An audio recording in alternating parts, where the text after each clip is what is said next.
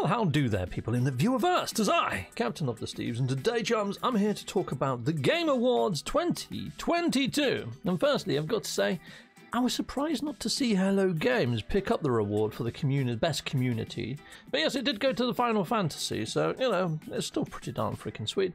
But it would have been nice to have heard something from Hello Games around their new IP, or maybe what's in store for No Man's Sky. I mean, they are bringing it to PlayStation VR 2, and they are bringing it to iOS. It would have been nice to have had confirmed dates for iOS. We've already got the confirmed date for PlayStation VR 2. It's dropping on launch date.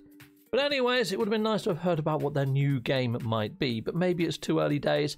I did think maybe it might be the Game Awards next year, but the Game Awards seems to be a pattern where they announce their new titles. Anyhows, we better move on to the games that did appear, and the games that have got me super excited for 2023. So let's do that, people. Shall we? Let's bring up my reaction cam. There we go, chickaboom. Yes, I've upgraded this now. It's got jellyfish swimming around in the background. So this is the first one. This is Nightingale. Now, I've already done some videos on Nightingale. Now, hopefully I'm not going to get striked. I've got some Winamp music playing in the background, so hopefully that's going to help in not getting a flag. But here you go. Let's hit play and let's have a look at the new trailer for Nightingale. Now, Nightingale is available on PC only, but here we go. Let's hit play.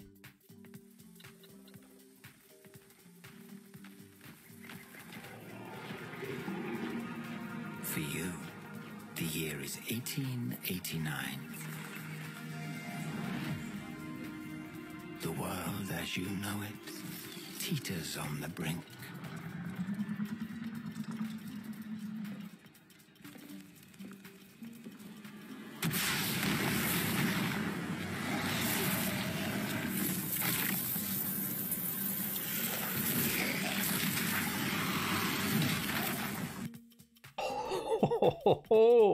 This looks so freaking epic. So as you know, people, I like open world MMO type games, and I really like the steampunk world. I mean, it's got a freaking steampunk hat just sitting there. Sometimes I usually wear that, and I probably will wear that while I'm playing.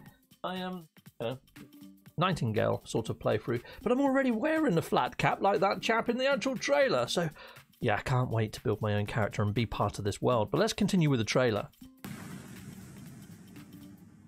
The magical network of portals has collapsed. Your people are cast asunder beyond the frontiers of your reality. Realms alive with monstrous beasts, eldritch creatures and dangers of which you cannot conceive. You must gather your wits, craft whatsoever you require, and build a life in the realms. Uncover the secrets of realm cards and venture deeper into the unknown.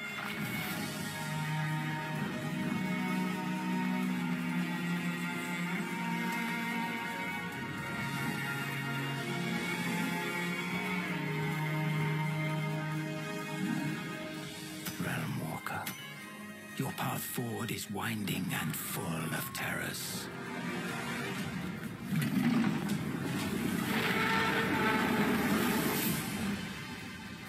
Save yourself, survive the realms, and rebuild all that has been lost.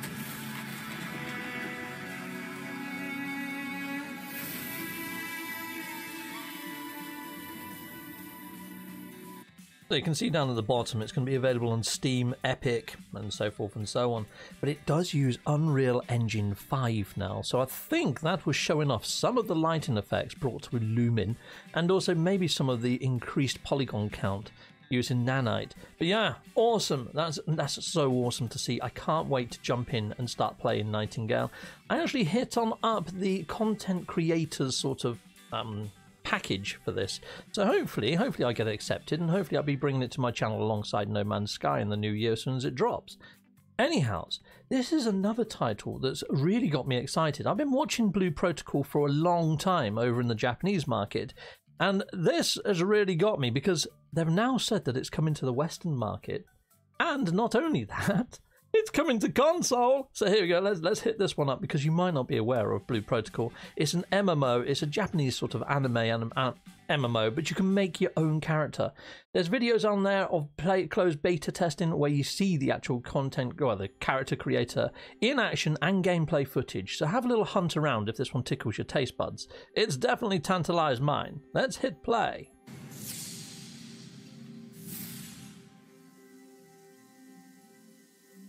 当初から1000年以上にわたる紛争とテクノロジーの乱用により滅亡の危機に瀕している惑星を舞台にプレイヤーが英雄的な旅をするプロジェクトを思い描いていました。時空を超え記憶を解き放ち巨大な敵を倒し全人類を脅かす滅亡の未来を変える旅。こんにちは、バンダイナムコオンラインブループロトコルのエグゼクティブプロデューサー下岡宗吉です。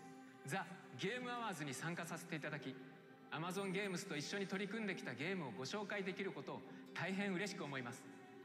プレイヤー自身が SF ファンタジーな冒険を描く主人公となり、オンラインでプレイヤー同士が協力して楽しめるアクション RPG をぜひ体験してください。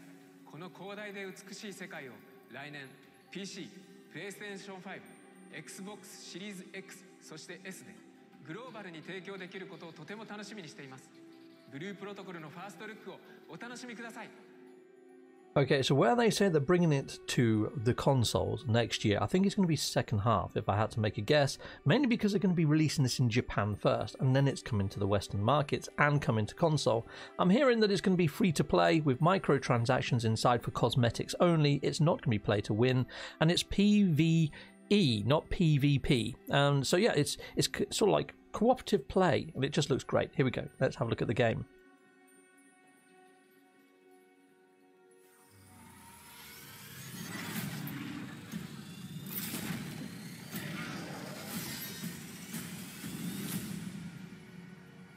Do you remember what our world was before?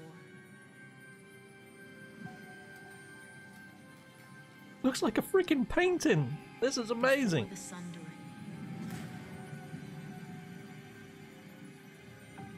Before the war. Before the darkness.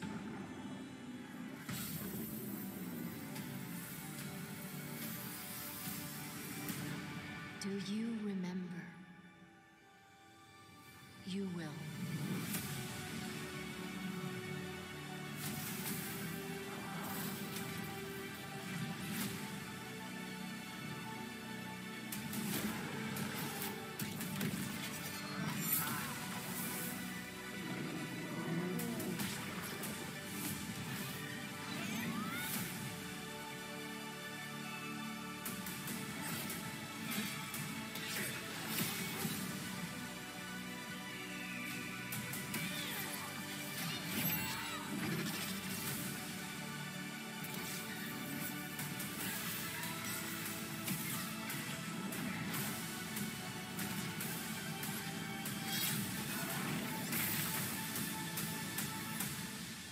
Your future needs you. Looks freaking great, doesn't it? Now, a lot of the gameplay that you saw in there was without the HUD on. Again, you can find closed beta sort of footage out there that shows what the HUD looks like, but you can see here, PlayStation 5, Xbox Series X and S and Steam. Can't wait for that one. I don't think I've come across a game that's been sort of, put out there by Amazon before though, so a little bit nervous on that one. Anyhow, don't know what that was that came up at the end there. We've got ourselves an advert. Let's come out of there then. And the last one is Meet Your Maker. Let's close that down just in case it starts playing in the background. Now this one, it says likely, mature audiences 17 plus. So, watch this one at your own sort of discretion, really. Okay, so here we go. Let's hit play on this one. So, Meet Your Maker. I'll just hit play, and I think you'll work out what the actual reason for the game is.